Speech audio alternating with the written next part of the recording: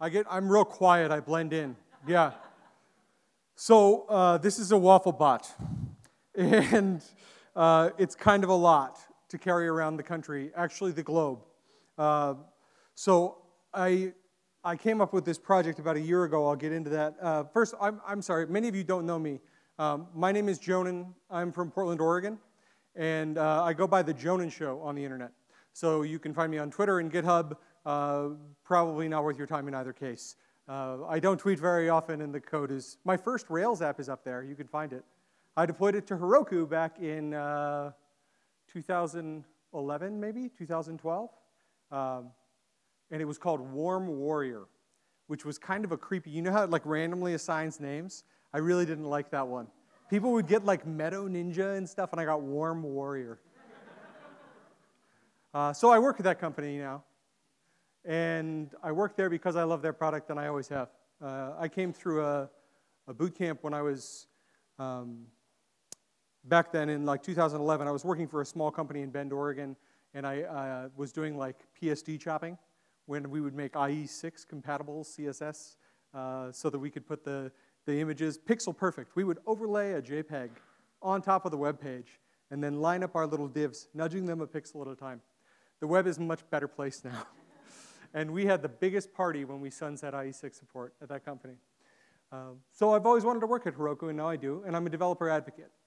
And that's, like if you are an engineer now or a developer now, and you sometimes think like, I wish I had more meetings and more marketing buzzwords in my life, then you should probably become a developer advocate. It's a really good time.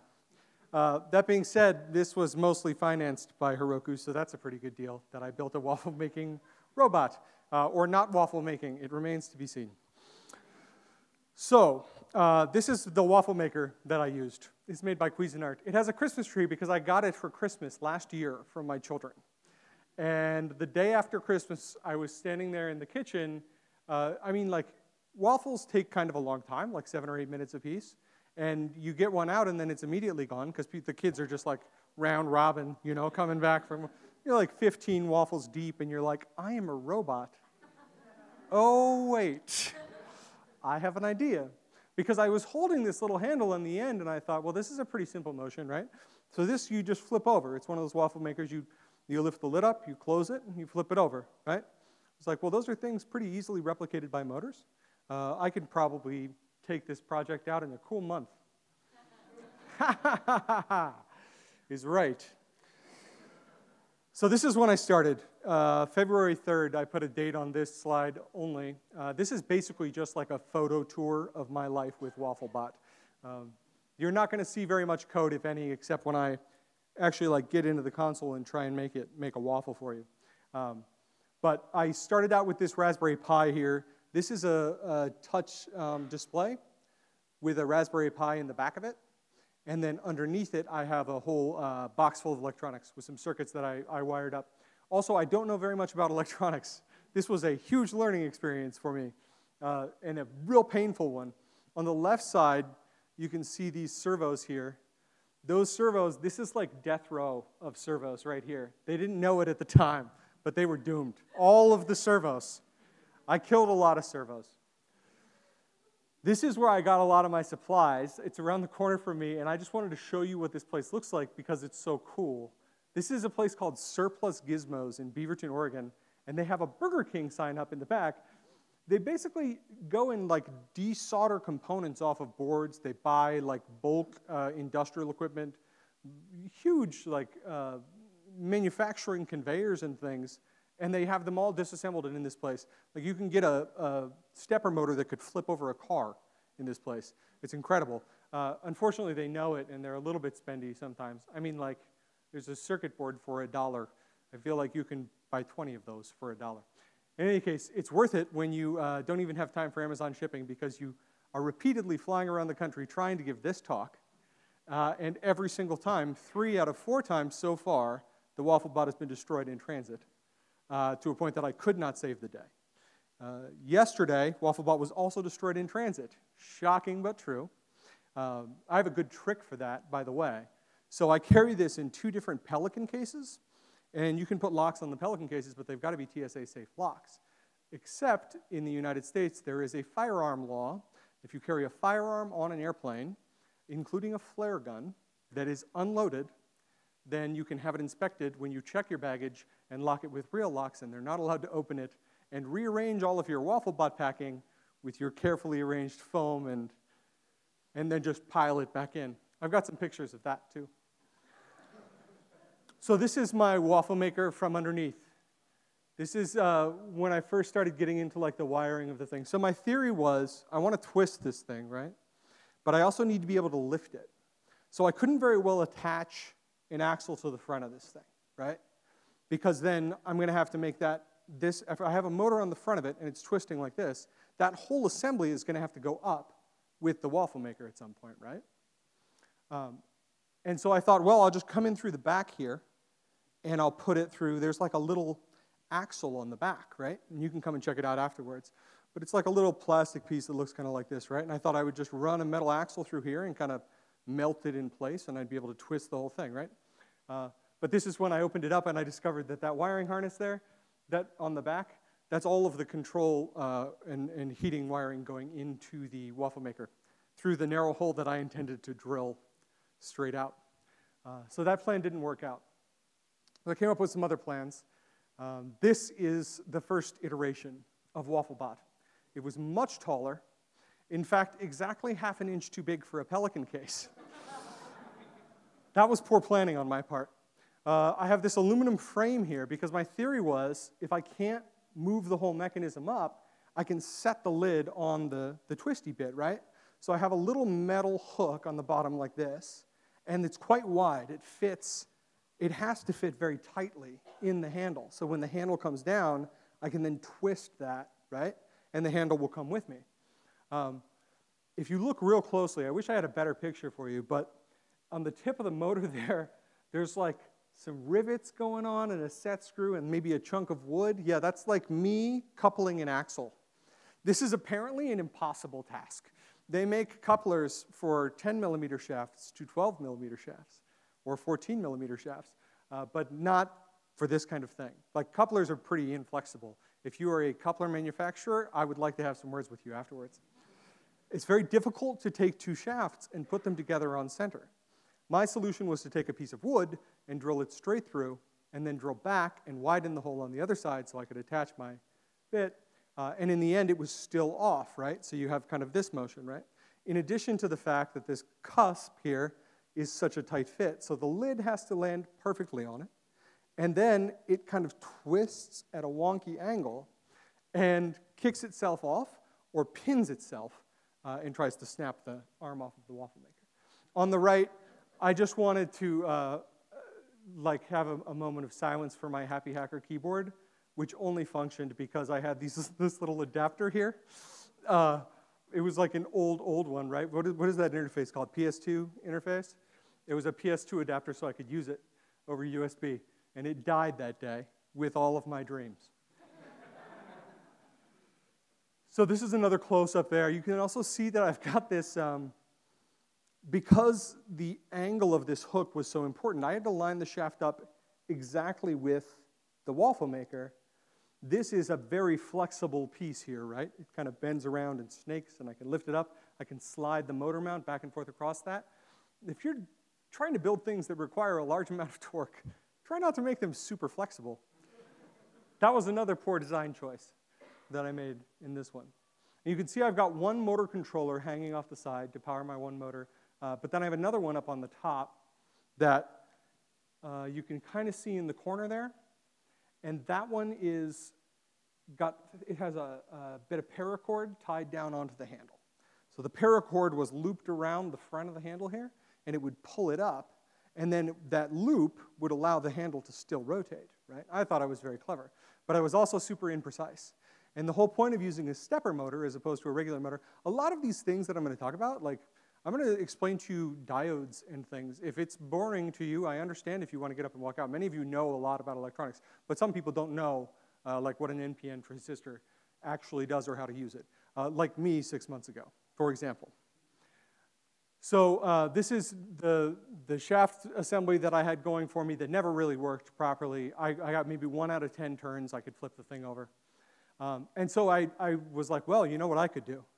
I just take some of these servos here. I'll put a servo right on the front of that, and then I can just like strap it to the sides with aluminum. And you know, servos, my impression of like the purpose of a servo was that it would just not do a full rotation, right? It was handy because you could go this way and you could have like very precise control over them, much like a stepper motor, but you didn't have to keep going around and spinning, right?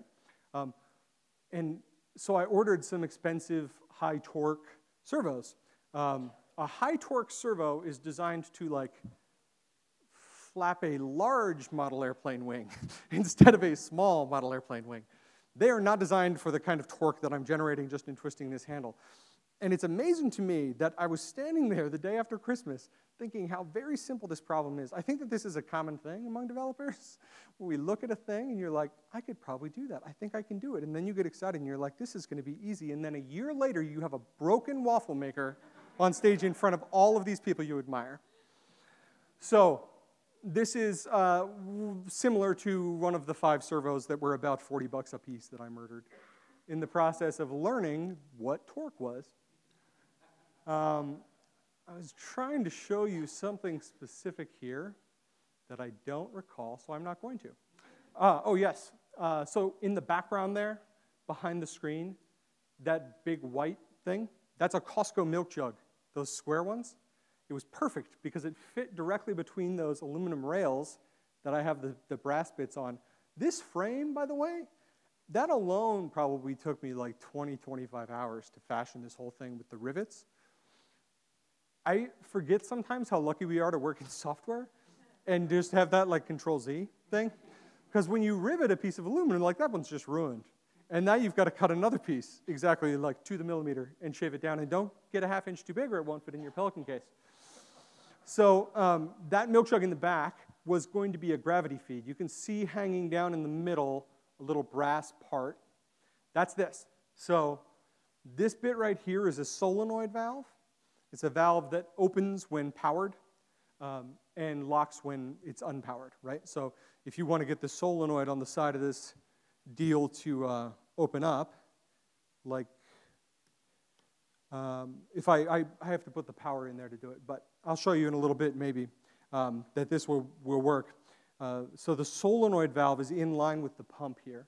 And then on the bottom of the milk jug, I have siliconed a flow meter underneath it. So my theory was that I would have these 3 brass pieces screwed together, and I would put the battery in the milk jug, and maybe I have to fill it all the way to the top, but I get a lot of gravity going for me, and no, it does not push waffle batter through a hole that big. I think it was like a ½ inch diameter on these pipes. And when it's going through a solenoid valve and then through a fan, it didn't move at all. Like I had this frame that I spent 30 hours building, and I've got another 100 hours into the robot already, and I go to do the whole thing, and the part that I was least worried about screwed me over.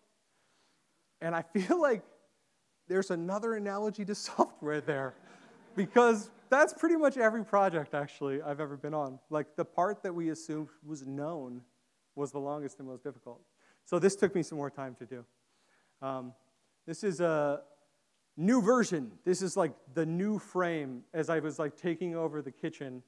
I have another shot later of more taking over of the house. I actually have my own office with like a wraparound desk around the walls, but that was already full.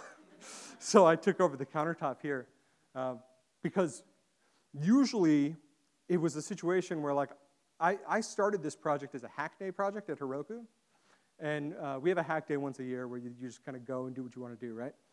And I was like, I'm going to build a waffle making robot. People were like, I'm going to see if I can improve our Kafka efficiency. I'm going to work on the, I'm going to make a waffle, probably. So I spent that 8 hours on it, and I legitimately believed I had a shot of like finishing this in that day's work. Not even close. I mean, I probably, over the past year, pulled 10 all-nighters or close to on this one. Because every single time I was under a deadline, I was flying down to San Francisco, and this kind of thing to work on requires a huge amount of equipment, right? If I pull one of these wires too hard and I desolder it for some little board, where am I going to get a soldering iron in downtown LA with like 30 minutes notice, you know? Oh, I brought my soldering iron with me. I brought everything with me. I brought 200 pounds of luggage in 2 Pelican cases, and I also fit some clothes in there. My wife was very pleased to hear that. She pointed out that naked people have very little or no influence on society. So this is the back of this board here. This screen, there are a bunch of GPIO pins on the back of this. Generic programming input-output, is that right? General programming? These pins, there are 40 of these pins on most Raspberry Pis. The original ones had 30 on them. And this is basically how you do everything you're going to do with a Raspberry Pi when you're building a robot or a waffle maker or whatever it is you're going to accomplish, right? I have 18 minutes left, and I need to pause because it takes about 10 minutes to make a waffle if we're going to actually make one. But the problem that I ran into here was that I needed all of these GPIO pins for all of the various devices, right? Because using these motor drivers that I have here, it allows me not to have to drive the stepper motors off of the Raspberry Pi. A stepper motor is a motor that basically like ticks. So you can think of like ticking around a gear, right? I can say go to the right 50 steps, and it will come back 50 steps and be in exactly the same nanometer where it was before. And you can cut them down even farther. These steppers can take a stepper motor that has, say, 200 steps, and it can do 1/8 of a step on each of those steps, right? So I can go like 1,600 steps to get a full rotation out of this. And it allows me to be very precise, but it also, the primary benefit of using these drivers is that I don't have to take up all of these pins on the board. So these pins that I'm using here are for the display, but it turns out if you power the display independently, you don't have to use the SPI interface at all. So I got to bypass that whole problem, and I just ran a little ribbon cable through the side. But with the motors, a single motor would take up like 4 slots out of these 40. And it's not like all of the 40 can be used, right? This is what they look like. This is my GPIO diagram that I've been dragging around the planet with me. And I highly recommend, if you are working with a Raspberry Pi, to just have this by your side and write down what you're plugging in where. Because it's actually pretty easy to fry your components inadvertently or to feed 12 volts back into a GPIO pin on your Raspberry Pi if you're not paying attention. So I have this little diagram here, but you can see the green ones here are the ones that we can use for our GPIO stuff. Like the yellow ones up here, those double as serial transmit and receive ports. So you could plug in like a serial port, like an old serial port, into the, let's see, it's like the 4th and the 5th one down on the right side, GPIO 14 and 15.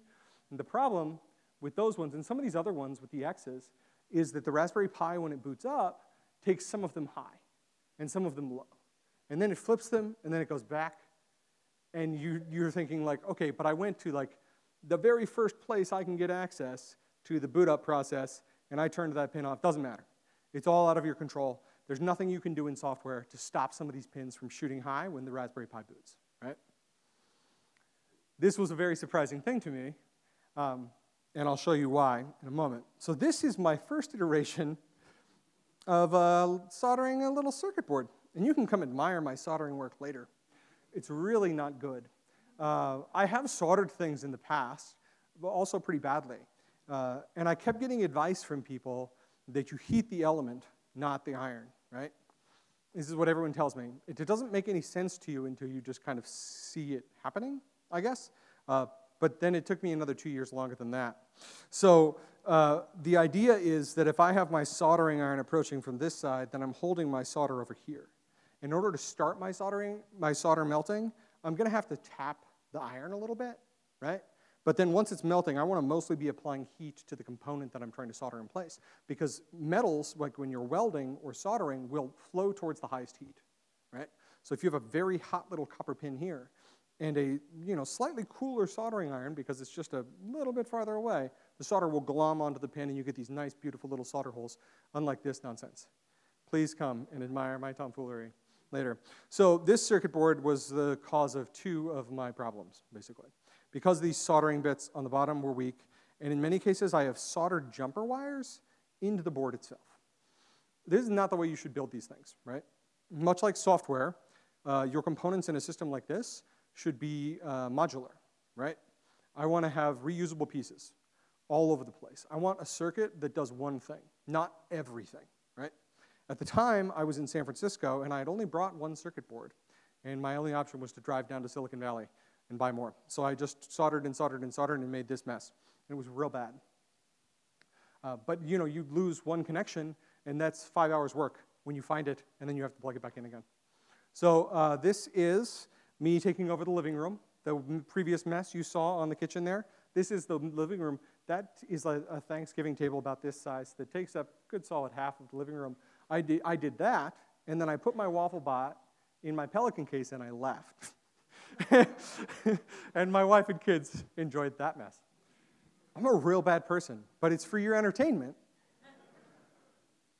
This is another nice piece of work that I did. So again, the circuit board thing, you're going to want to use those. The nice thing about a board like this is it's got these little metal rings around the holes, right? That metal, when it heats up, will also attract the solder, and the solder will stick to it. If you are just soldering two pieces of metal together, they are never going to be hot at the same time, and you're going to have a blob of solder over here and a blob of solder over here. And even worse, there is a resin core in your solder that will sometimes coat your blob of solder on this side. And so then you put your other blob of solder together, and it sticks. You did it. Success. But there's a layer of resin in beneath, and you don't have conductivity. And if you forget to check all of your connections, which you should absolutely do as you're going along with your multimeter, there are only two things you really need to know with a multimeter. Is like continuity testing, be able to push probe to this wire, touch probe to this wire, see the electricity go back and forth, and the voltage measurements, right? So this is the control box that you see reworked here. This is the TSA's handiwork. I was in Chicago, I think, and they had opened my case to inspect it, and then couldn't close it again. And so they just went with this plan. It was pretty good. Also reminds me of software. This here is the side of my suitcase that was just under a plane and over conveyor belts and had lots of tiny electronic components in it. And I don't even know what I lost, if I lost anything. And then this waffle maker right here on the back got a crack. And I was crushed. This was the third breaking of the waffle maker, the third time that this was destroyed. This is the one I got from Christmas for my kids, and I wrecked it. The other day I was standing in the kitchen with my Wafflebot trying to get it to work. I'll show you the waffle we made in a second, and my son goes, "Remember when we just used to make waffles?" I'm such a bad father for this. I blame you. So this is a Geiger counter. I think if you read the abstract, which was all lies, by the way, you heard something about a Geiger counter. The Geiger counter is actually a really cool instrument. You order this kit from Adafruit, I think I got this one from. You can assemble it all yourself. And it's in the plastic wrap there is the Geiger tube. They're really, really fragile. If you ever happen to get a Geiger counter, they're kind of fun to play with. Be very delicate with the tube. That's the most expensive part. It's got it's a gas-filled cylinder with a tungsten thread in the middle. And it detects radiation when particles hit and ionize the gas inside. I have this here. So you see like a radioactive particle. This one that I use just has beta particles. I think it only detects beta particles, which is conveniently what carbon-14 gives off. So carbon-14 is naturally radioactive. It's a radioactive isotope of carbon, and all carbon exists in a combination of its isotopes, and all food contains carbon. Therefore, you are eating radioactive food every day. And the next time someone wants to talk about Fukushima power plants, you can be like, "Shut up, dude. You just ate a banana." That's like 10x, right? Which is true, actually. Bananas have a lot of radiation in them, but they're not dangerous for you. You're being irradiated right now, and you look fine to me. So this little particle comes in here, splits the electron from the ion. The electron flees towards the center coil, and along the way builds up more electrons, and they strike it very quickly, but then the electricity is released through this anode here, and we're done. So like a Geiger counter makes that little tick, tick, tick, tick, tick, tick, tick, tick, tick, That's all the electrons just hitting a little bit. So my Geiger counter had a pretty serious flaw in that the serial port output doesn't work on the one that I bought. They're $100, by the way. There's like one little 4-pin interface you can use to plug into a thing and actually get data out of it, aside from just like the ticks. So the theory was that I was going to measure the radioactivity of the waffles and use it as an additional vector for improving the quality of the waffles over time. Artificially intelligent waffle maker. All right. These boards are terrible, don't use them. They don't have little metal rings, and they're really hard to solder on. It's bad. I was showing you the diodes here. This is like a little one-way flow thing. Given that I have 8 minutes left, I'm going to stop talking, and I'm going to show you a robot maybe work, and then we'll keep talking while the robot maybe cooks. Is this, it's going to need to warm up too, so. I'm going to make some waffle mix right now. I want to find a more interesting slide to show you. Oh, this is my new improved circuitry. Look at me, right? I'm the best. So I took all of that nonsense out and I built these things because it was way better. This is my power thing in the middle. So I've got all of those little rails to put power plugs on, and then the 4 corners that I can plug loose wires into. The one next to it, if you look on the bottom there, it's got 3 transistors on it. Those are tip 120 NPN transistors. NPN stands for negative, positive, negative. So on the bottom of a transistor, you have 3 little legs, like this. The collector, the base, and the emitter. And we are aiming to add electricity to the collector. We have the plus going into the base, right? And then you increase the current on the collector, and that opens a connection between the base and the emitter. So what I would do is I would connect the negative wire to the emitter and the negative wire to the collector, and then a positive in the middle. And when I apply a charge, that will pass on more electricity than I would otherwise want to handle. So I'm using these because I'm using 12 volts on these motor drivers. And the 12-volt motor drivers, I don't want that passing through my Pi, right? So I have it going through these transistors.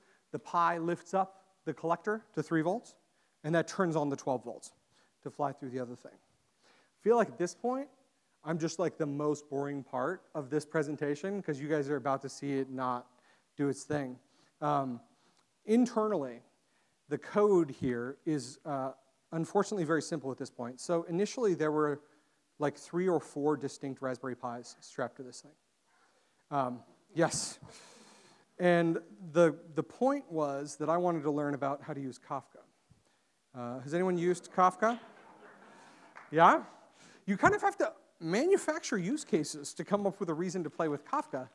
Like, unless you work at Twitter or New Relic, you really don't have a good reason to be like, I'm going to casually add Kafka to this application.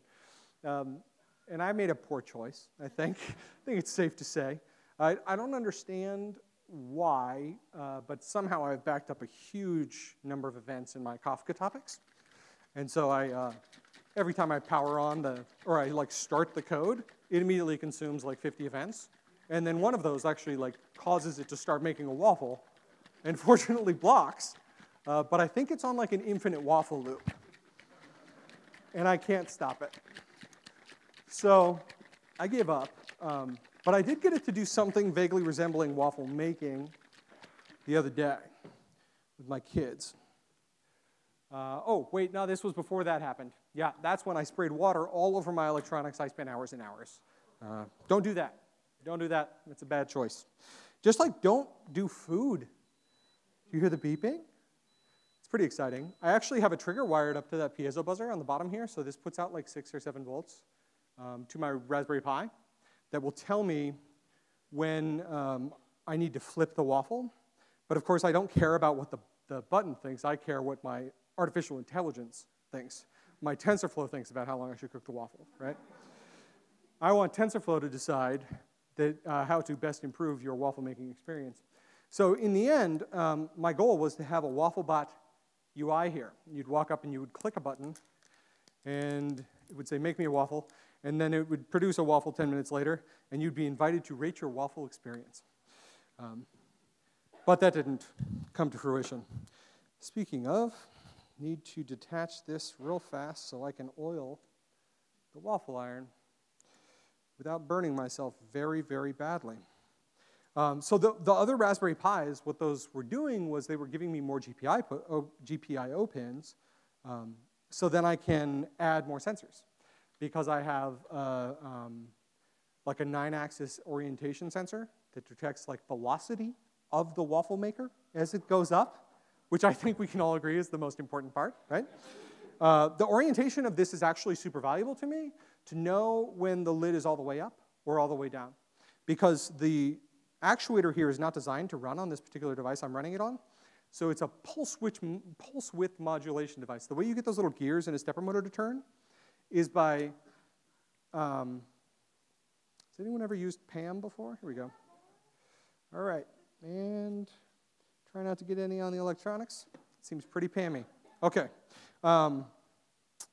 So it applies a pulse and then drops it and then applies it and drops it very quickly, right? We're going like 50, 50, 50, 50, 50, like a thousandth of a second apart, right? You determine based on, and so what this actuator wants to do is it wants to just go all the way. Like you give it power and it runs until it can't run anymore and it hits its own shut-off switch. And then you flip the polarity and you run it backwards. And there is a way to assemble a little circuit called an H-bridge out of transistors that does that thing automatically for you, where you can apply a current to one of those transistors and flip the polarity of your circuit one way. But you can imagine that like flipping the polarity in a circuit that you've designed is a pretty dangerous thing if you don't know what you're doing. And I very clearly do not know what I'm doing. So I chose not to go with that, and I just hooked it up to this and then kind of like fiddled with the numbers until it worked. But one of the downsides of this is that sometimes the driver says, hey, actuator, you should lift the lid. And the actuator's like, nah. And then the batter arm comes over and puts the water in the batter on top of the waffle and down over the electronics. And then the lid comes up and breaks off of the arm. It's been a real treat building this. Really enjoyed myself. So let's see if I can actually make it go, shall we? I don't see, I have my little green lights. Okay. So basically, like my goal here was to have this this web UI, and I broke it. But I could start up my little Rails app here, and I've got a, oh good. That's not what I wanted, I don't think, but it didn't do anything. You know why it didn't do anything? It didn't do anything because I haven't gone into the actual Pi and started the code in there. So I have a problem in that the Ruby script that I'm using needs to have root so it can effectively shut down the Raspberry Pi. You don't want to just unplug power from a Raspberry Pi. It'll corrupt your cards. And if you're traveling around to conferences and planning on having those cards at the ready, that's a real bad plan. So I have this shutdown thing that requires sudo, and that's not very good for my team. So now if I can SSH into my Wafflebot, because we are hopefully on the same network still, my password is password. Verify me. Unable to open display, don't care. And I'm here, and I'm in Stroopwafel. Kommst du hier, Stroopwafel? And I'm going to herb and require that guy. Let's see. So this also, because all of this code lived on separate Pis, it ended up being one pile of code, the Stroopwafel thing. I think what I'm trying to do is to make a waffle chef. And I think just the act of making it will make it read from Kafka.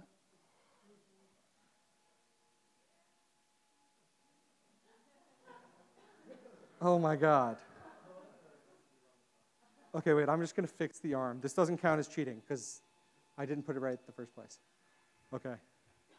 Come on, baby. Just one time, make a waffle. Just one waffle is all I want. Please. Okay, and now it's got like all these sleeps in there, right? Because I really don't want this arm to swing over and smash anything.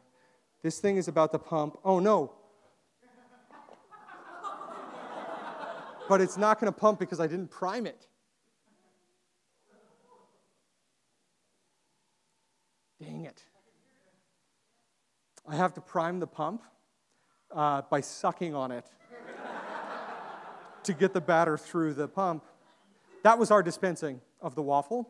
Enjoy. No one's actually going to get to eat a diseased waffle now. See, the actuator kind of hesitates for a second. He's like, I don't know, bro, if I'm going to do it. Okay, I will. But how bad is it then if my other component tries to turn the thing while it's open, right, and hot? Just broken shards of metal. You really have to come check out this gear on the back. I manufactured a cog to fit around here for this little belt out of PVC pipe that I shaved in like millimeter thickness so that I could attach a belt to turn the thing. And then I bondoed the inside of that PVC pipe to make it a gear that fit the weird-shaped axle thing that's on the back of this that I couldn't otherwise attach to. So now we've got a nice long time sitting there. And I'm out of time, actually. So I'm not going to talk to you anymore, but I'll whip through my last couple of slides with you. In 7 minutes, that's going to flip back over, and it's going to have a ghost waffle in it. And I'm going to be real freaking proud of myself because I know that it didn't work because I didn't prime the pump, but that's a human failure, and this is the first time in 200 hours and an entire year of my life that the robot has come even close to making a waffle.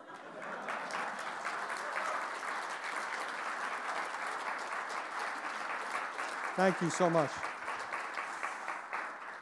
This was a waffle that I got that doesn't count because I had to manually run the methods to make it come out.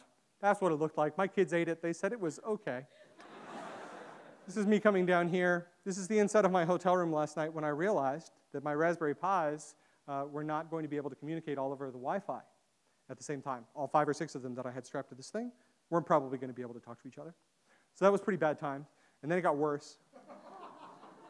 And then it got worse.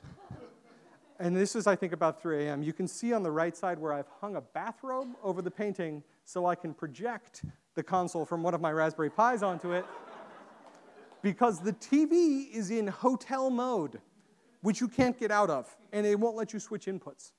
I've gotten really good at slipping my hand behind a television and identifying an HDMI port by feel. So I had my cable in there, but you can't change the input. Here's a picture of my feet to end things out for you nicely. That was 7 a.m. Thank you very much. It's been a pleasure.